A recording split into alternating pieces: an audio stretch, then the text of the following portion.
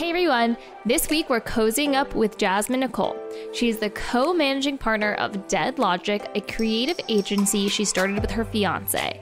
She also tells us about her newly launched project, The Nice Plant, an e-commerce startup offering plant and plant-based products. We chat about what it's like working with your life partner, managing multiple startups, and her tips on keeping your plant babies alive. Well, welcome to Cozying Up with the Clear Cut, where we get up close and personal with women that inspire us. Today, we are with Jasmine Nicole. She is the co-founder of her creative agency, Dead Logic, where she is a brand architect, helping brands build community and transform into successful businesses. She most recently launched The Nice Plant, an e-commerce startup offering plant and plant-based products. Thank you so much for joining us today. Thank you so much for having me. I'm excited to speak with you today. Yeah, so let's just get right into it. I'm so curious. You have so many things going on and you're a serial entrepreneur. Can you talk a little bit about your background and upbringing and what was your journey and path that influenced you to start these ventures? Yeah, definitely. So I'm originally from Cleveland and I ended up at Ohio State for undergraduate studies.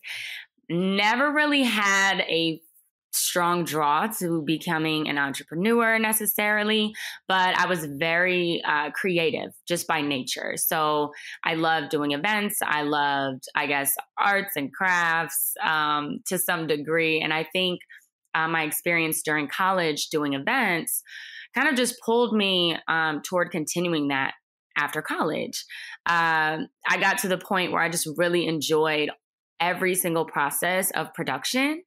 And it just inspired me to kind of venture off and do my own thing. And from there, I just got creative with it. So I would literally kind of pull all these ideas together. And I decided to go out on my own, start my own company, start working with clients, and just kind of move to the rhythm of my own beat. From there, I started working with my now fiance, and we own and operate our creative agency, doing that, for all types of clients, from the music industry to nonprofit sector. And it's really a vessel to, stay creative and kind of carve out my own path, if you will. Awesome. So how did, you take that creative agency and start, The Nice Plant?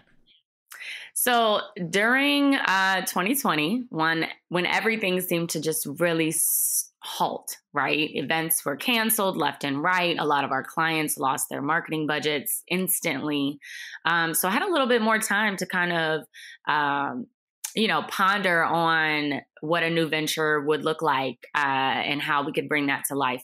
Prior to the pandemic, I didn't have a spare inch of time. It just wasn't a thing. So it really gave us a second to consider launching a company that was rooted in something that I just absolutely love, and have that thing, that business operating 24 hours a day, versus our other ventures that we work with clients and kind of manage projects, and it's extremely fun, but, we're really passionate about building wealth and building multiple streams of income. And so that was the thought. It was like, whoa, let's take this time and figure out how to, what would that be? And it ended up being The Nice Plant. It ended up being curated boxes that are shipped to your doorstep. I love plants. I have plants all over my home, and it made perfect sense. So we were able to lean into our existing skill set and bring the whole thing to life, ourselves, from the branding to the infrastructure, to the products, to our marketing efforts, to launching. Wow, that is so crazy. So the pandemic really launched The Nice Plant. How do you see this, how do you see yourself balancing both businesses and both ventures as the world opens up a little bit? Yeah, I mean, that's a great question. It's something that, we thought about early on, but at the same time, these aren't even our only two ventures. We're actively building just different entities and working on different projects. So it's just being intentional, making sure that we have a strong team, which we are building right now to sustain and grow, and working with the right partners to just stay aligned. The Nice Plant really is rooted in plants simplifying gifting, excuse me, is rooted in plants simplifying gifting and also self-care. So it's something that we're really mindful of, just having multiple companies working together, all the things. But I think the pandemic gave us a different pace that we really enjoyed. So I think we're a bit more mindful with our time now as well. So it was definitely a blessing in the midst of what was a really, really rough year. Yeah, definitely. And I know I have never been someone that had a green thumb and killed like every plant I ever had, but now we just moved into this new apartment with a little outdoor space, and I've been potting and planting all weekend. That takes up like all my spare time, and I'm really finding it very therapeutic, and seeing things like bloom and grow, it's so rewarding. I completely relate. And even with the initial part, I used to kill plants. I literally used to kill plants all the time. I wasn't attentive to them in a way that, like, I just had no knowledge. And then I didn't even take the first step to figure out like what I was doing wrong. And that was a huge reason, my journey, just going from killing plants to literally over 40 plants in my home. I wanted that for other people because it's not impossible. And the point you made about, plant care being therapeutic, that was exactly how I felt about having plants in my space and what they do for me. Like being able to just take a beat, water my plants, notice that they're growing, like seeing blooms, seeing sprouts, it really is therapeutic. And I love that, you're in this new space and you've kind of added that to your routine. That is amazing.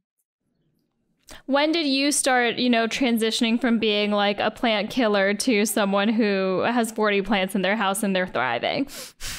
Honestly, I think it was once I moved to LA and I got my little studio apartment. It was just, I love that place. The Flower District and really a lot of places in LA sell a lot of plants. And I just started acquiring, one by one, I would get them. And because I was getting like, 2, 3, now 4, now 5 plants, I would just look up information, just kind of see like, oh, don't water that one. Oh, this one, water this one a little bit more. And from there, I paid just a little bit more attention to them. And I think that was just the transition. Prior to that, I would maybe pick up a plant at like Lowe's or something. And then, nothing great would happen from there. But I think once I looked at the plants as like in addition to my space, because I had that little studio, it was so quaint, but this was like a little accent piece. And I wanted to, add more of that. I think that was the transition. I'm not sure.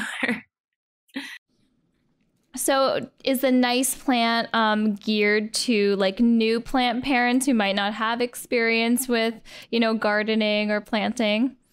Absolutely. I love that there are so many people, they reach out, they give us feedback like as first time plant owners. It is amazing. And we definitely want people to, kind of just jump in. You do not have to be an expert to have a plant. It's just not, you really don't.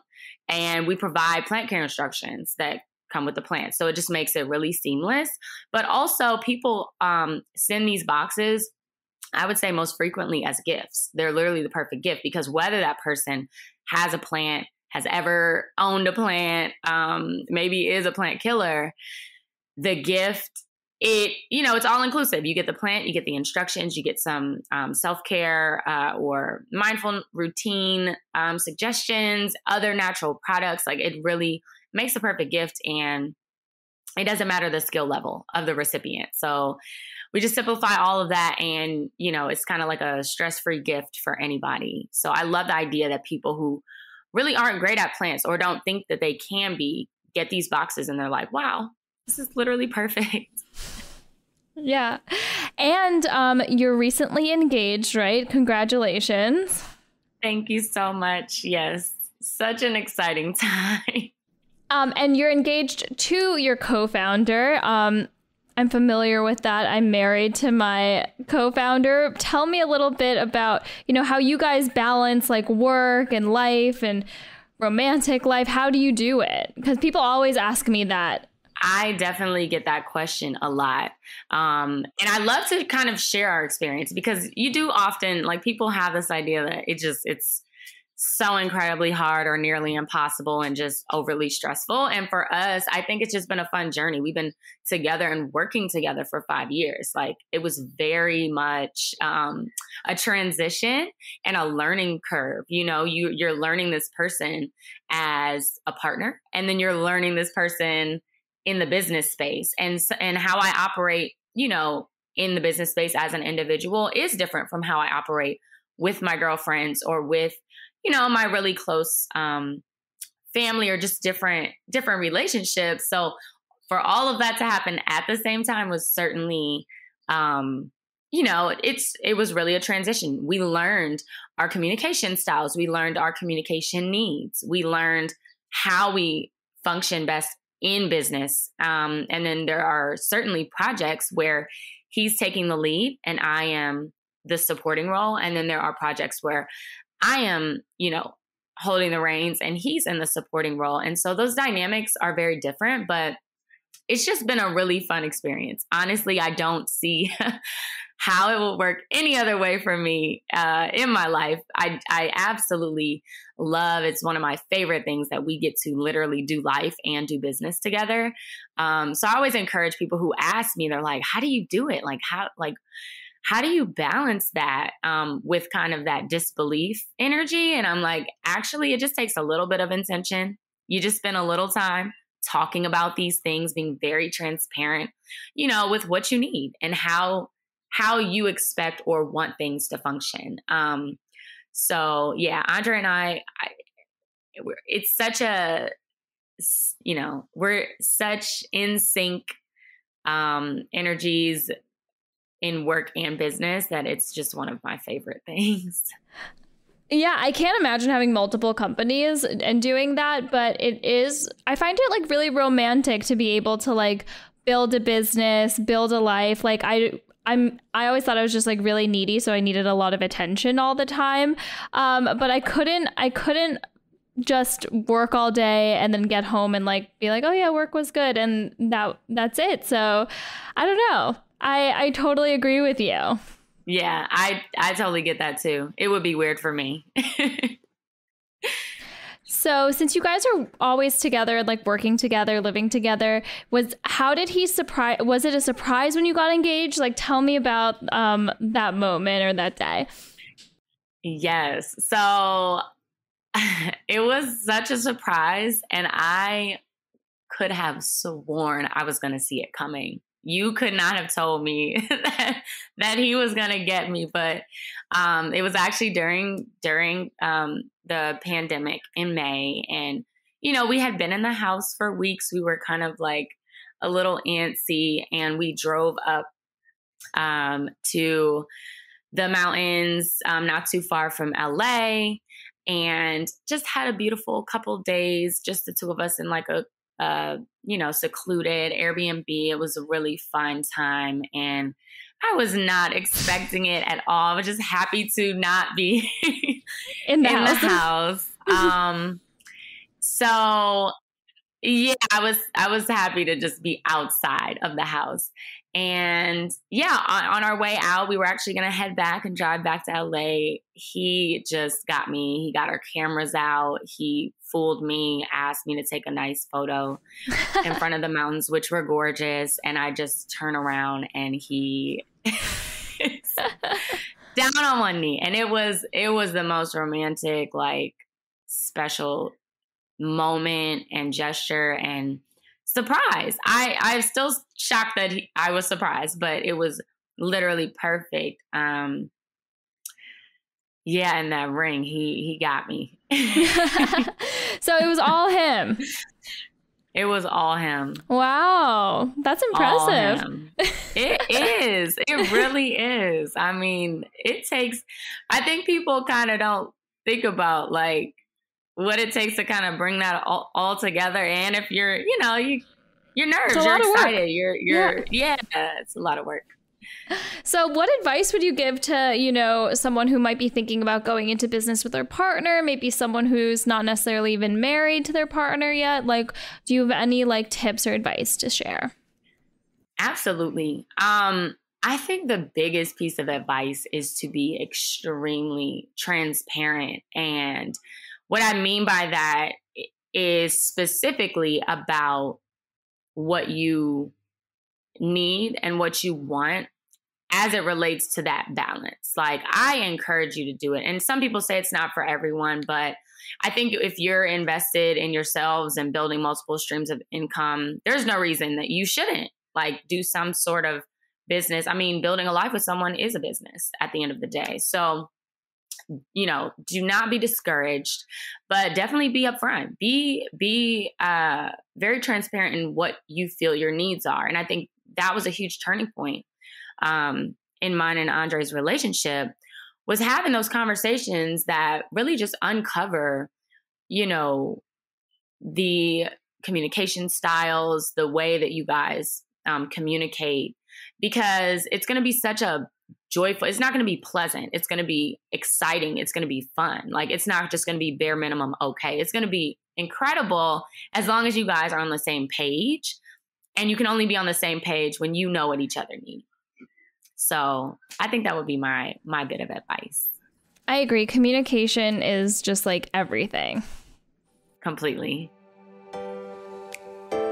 Hey everyone, Olivia here. Hope you're enjoying our episode. Our Clear Cut collection features fine jewelry pieces inspired and designed with you in mind. Our collection is ever-changing, and each piece is handmade and made to order here in New York City. Don't forget to check it out and use the code COZY, COZY, for free shipping on any purchase.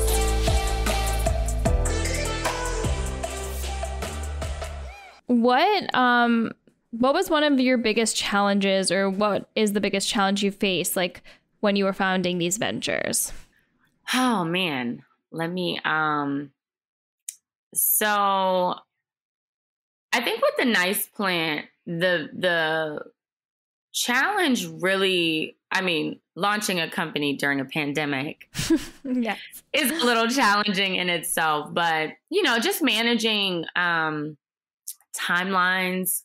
A lot of things were disrupted, on the business side with the pandemic, from shipping and vendors kind of being backed up from, packing supplies and different things like that you really have to kind of foresee and really think beyond the immediate future. So everything else for us, we're so passionate about it that we're creative solution driven. And it didn't feel like a crazy challenge. I think some of the logistics just really, kind of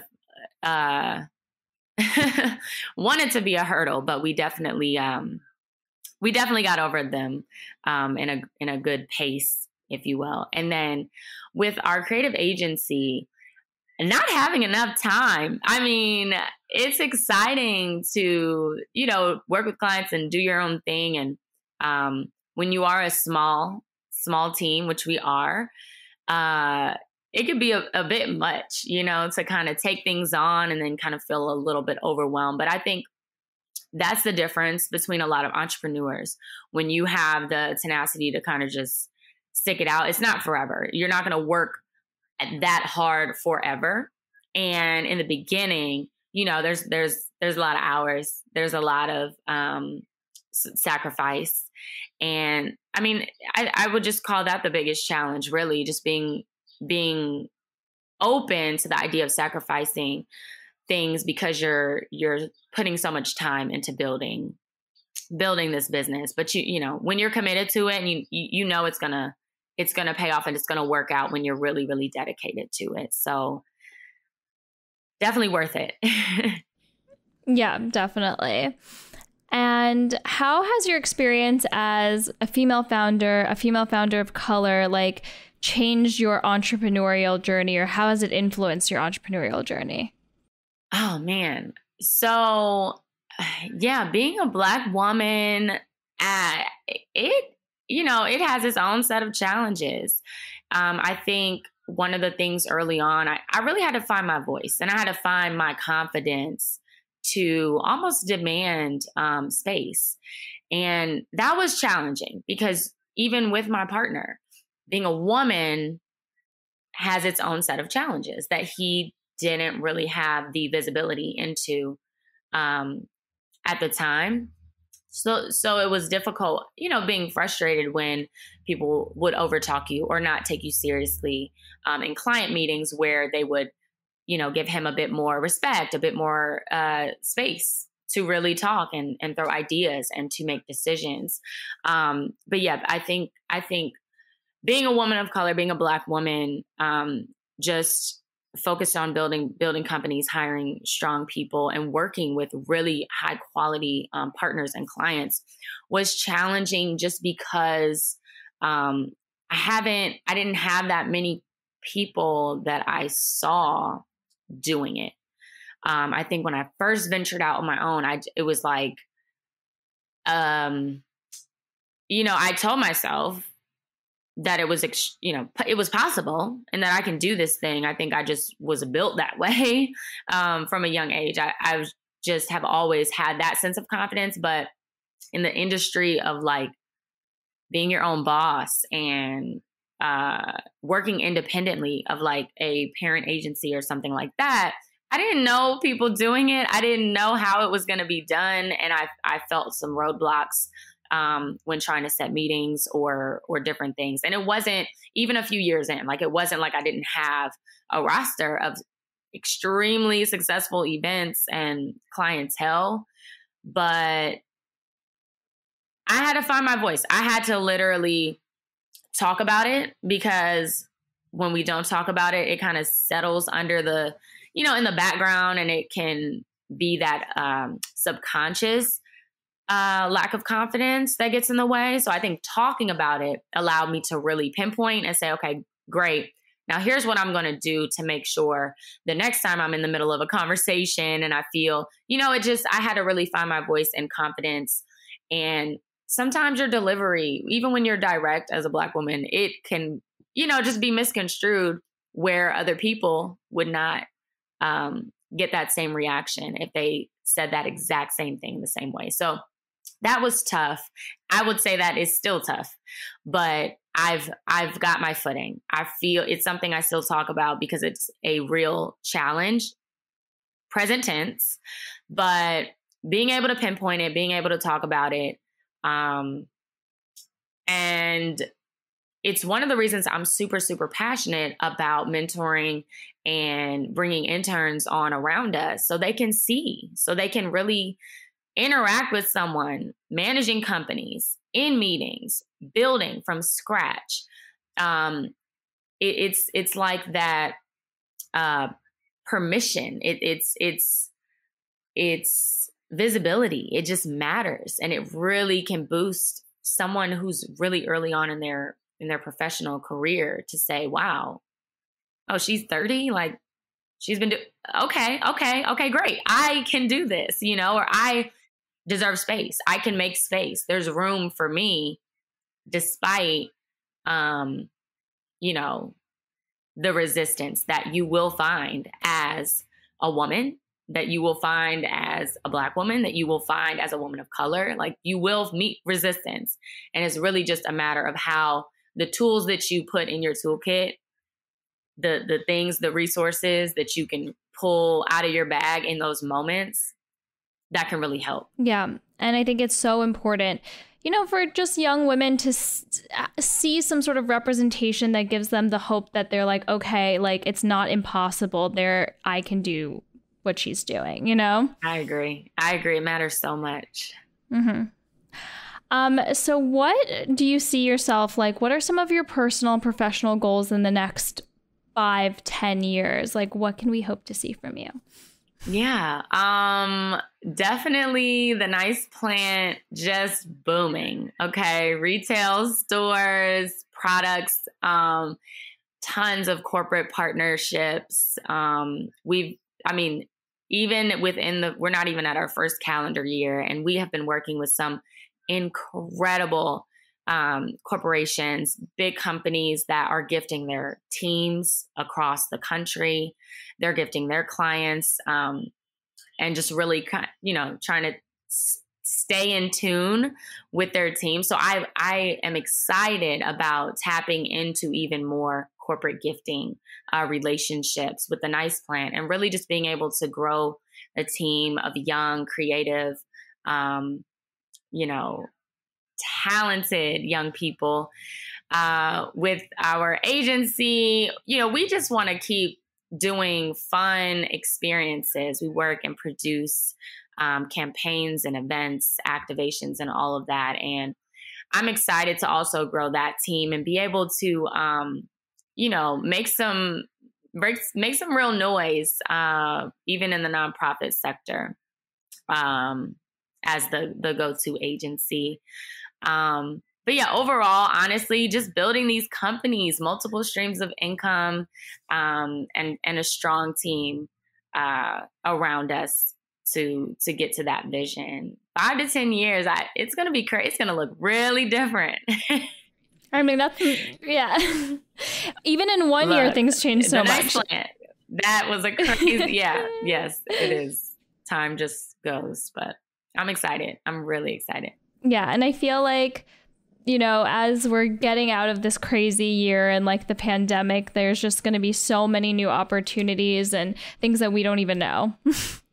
I mean, literally in 6 months, I could have a completely new thing. The world is just changing, and so fast. It's so fast. And, I'm grateful that we're in a space where we can innovate and do things to kind of keep up with that evolution that we're seeing in real time. So yeah, that's pretty fun. Amazing. So tell everyone, where they can shop, follow, all of that good stuff. Definitely. So you can find the Nice Plant online and anywhere you socialize digitally at the Nice Plant. Our website is theniceplant.com. And you can follow me online as well. My Instagram is really JSMN, really Jasmine. And I'm also all over the internet. So I love to connect. I love to connect with, young creatives, young business people. I am an open book, literally. And I always, encourage people to ask questions. I wish when I was younger, I had the courage to just say, hey, how did you do this thing? Hey, how do I get, where did you find this information? And it's really about asking. So please connect with me, and definitely shop the Nice Plant for anyone, for any occasion, and for yourself. Amazing. Well, thanks so much for coming on today. This was so much fun. So much fun. It's so nice talking to you. I really appreciate you having me on.